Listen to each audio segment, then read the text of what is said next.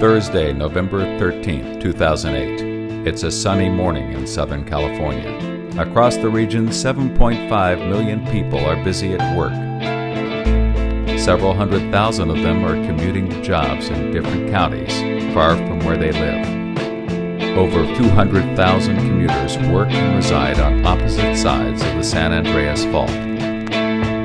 Today, these families and many others across the region will be separated.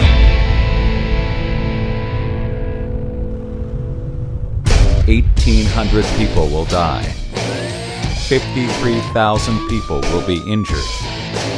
And $213 billion in damage will occur. It's 10 a.m.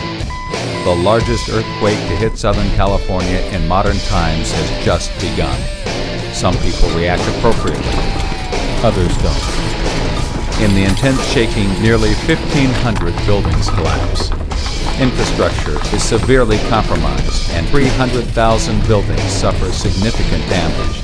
The rupture travels 200 miles northwest along the San Andreas Fault, violent shaking lasting as long as 2 minutes in some areas. Finally, the earthquake is over.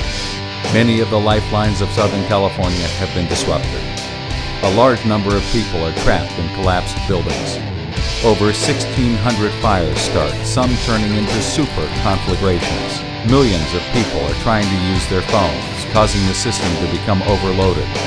In the months ahead, there will be tens of thousands of aftershocks. Residents will struggle to recover from the earthquake. There will be no water for weeks or months, and no electricity. Traveling from point to point within the city will be extremely difficult, and 255,000 people will be displaced from their homes. We are all in this together. We will suffer the consequences if we don't do our part right now. How quickly life gets back to normal after this disaster is up to you and those around you. Your level of personal preparedness will determine your quality of life after the quake.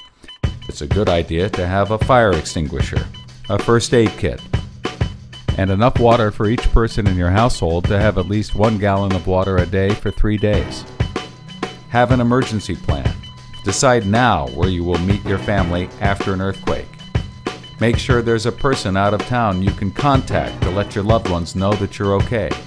Homeowners should be sure to bolt their house to its foundation. Consider whether earthquake insurance makes sense for you as part of your financial plan. Even if you're not a homeowner, you can secure your personal possessions against earthquake damage. Preparedness is not only for the home but also for business. Be sure that your company has emergency plans for a major earthquake. Empower yourself and your family. Be prepared.